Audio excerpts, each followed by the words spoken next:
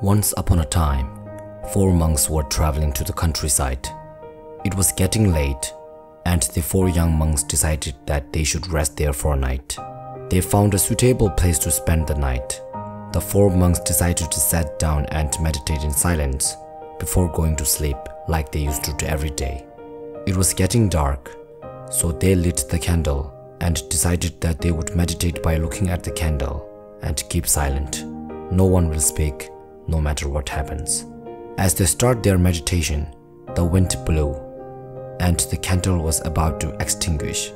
"Oh no, the candle is about to go out," said the first monk.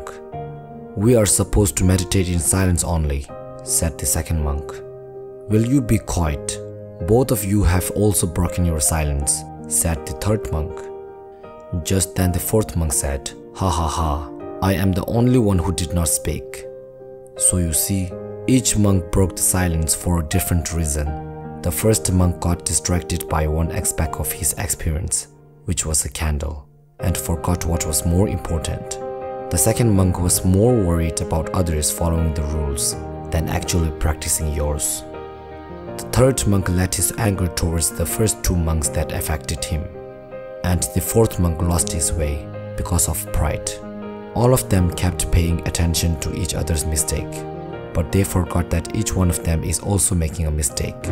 And the fact is, most of the people around the world pay attention to the mistakes of others.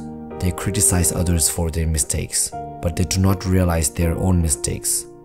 If we focus on our own mistakes and try to correct them instead of finding faults of others, then we will be free from many problems.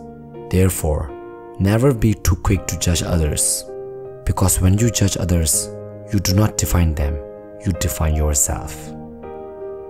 Inspired through stories, stay peace.